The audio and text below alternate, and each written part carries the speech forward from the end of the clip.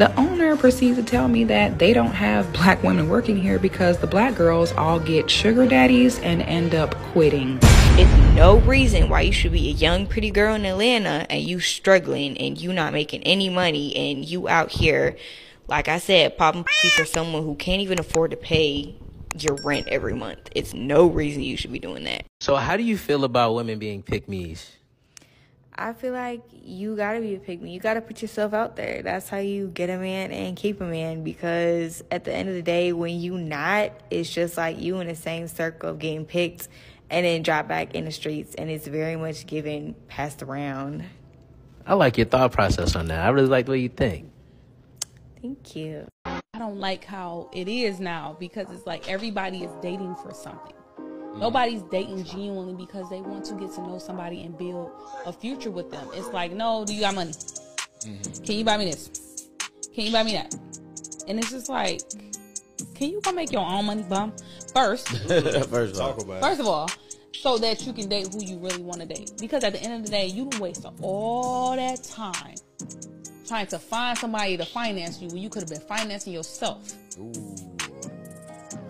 Putting that energy into yourself, because that's energy you dishing out trying to get money from other people, and that's what's out here in the world. That's all you hear now. First of all, I've never, I'm looking at all three cameras when I say this, I've never ever have visited a fucking city to where a large majority, like Atlanta, a lot of people are looking to get their rent paid.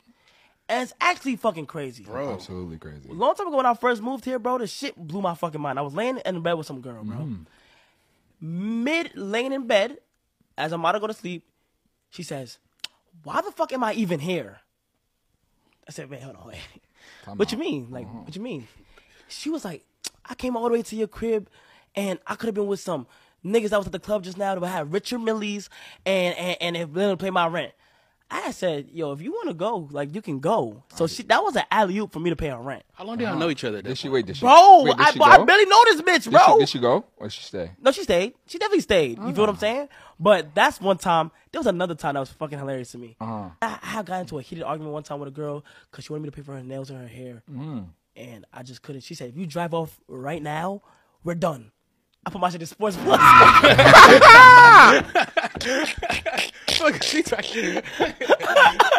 put my shit in Sports Plus and got up out of there. I swear to God, bro. I swear to God, bro. I swear to God, bro. Got up out of there. The nails and the hair? Bro, I'm not doing that, bro, unless you my girl. Young dude, successful young dude. You know, that was Kai Cenat, however you pronounce his name. Real successful dude, popular streamer. And this happens, guys, and this is the culture. This is the culture where women feel because they have attractive buns and they invest in buns, get BBLs.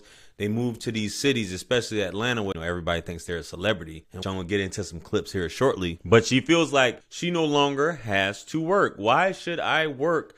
And I know this guy's a popular streamer. I just left the club with some ballers, so on and so forth. Guys, don't let these women ish test you. Don't let them. If they challenge you, hey, baby, go for it. I'm not on that type of time. And a lot of these women have no problem immediately asking you to do these things. Like he said, to pay my rent. This is a common thing. Pay my rent. Nobody wants to pay their own rent. They think they can get a dude. And it's like most people are struggling. Baby, you struggling. And then you're going to say, why am I here? And I'll get into that. I was going to say, I had a woman say that to me. This was like years ago when I was much younger. She invited me over to her crib. I think she was staying with her cousin. And everything was cool. We got into bed. And she was like, are you about to leave? And I was like, you know, I thought we was, you know, I got to work tomorrow. Da, da, da. And you ain't paying no bills around here, blah, blah, blah, blah. And she just let me know what type of time she was on. So either you with it or you not, guys. So let's get on to these next clips here and see what's going on. Let's go. Another thing they say about Atlanta is that nobody got a job. Nobody. That's why the traffic is so bad at 12 p.m. I'd be like, y'all not working? Why are y'all in Home Goods with me right now? Go the fuck to work. Nobody got a real job here. No one's working a 9 to 5. No, that's the truth. Out 24/7. I'll be like, damn, like, that's why it's always packed, because nobody want to work a regular job. I mean, I don't either. Right. So, I mean, I just... Listen, guys, women ain't trying to do none of that. A lot of these women that are there, they just want to get a quick come up just to compete with other women, not investing in anything long term. If you just hustling to get your rent paid, What does that say about you when you get older?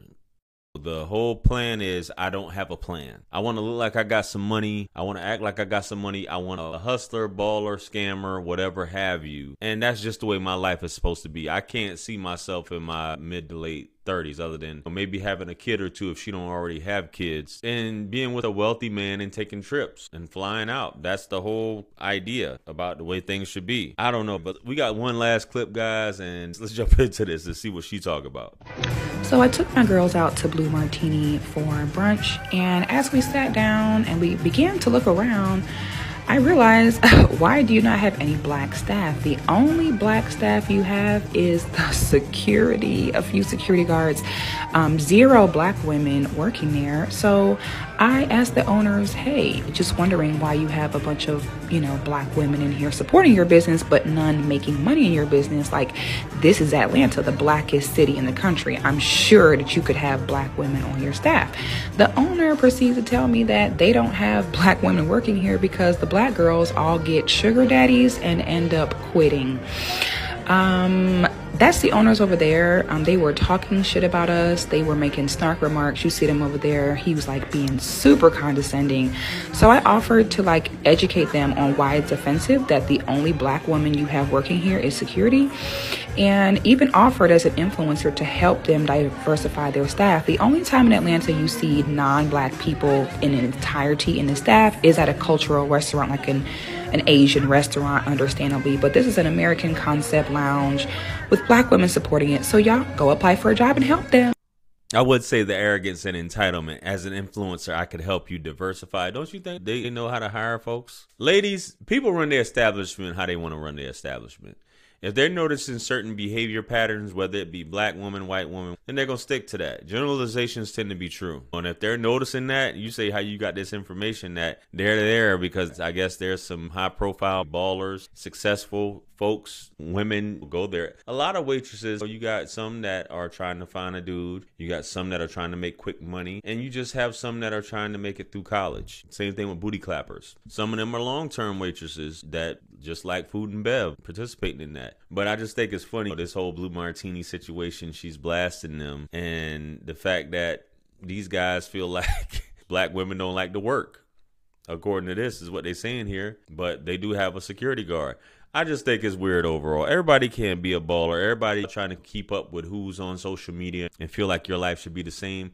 Not everybody's a boss. Some people have to be employees at the end of the day, and that's just what it is. Just be humble. Try to make it.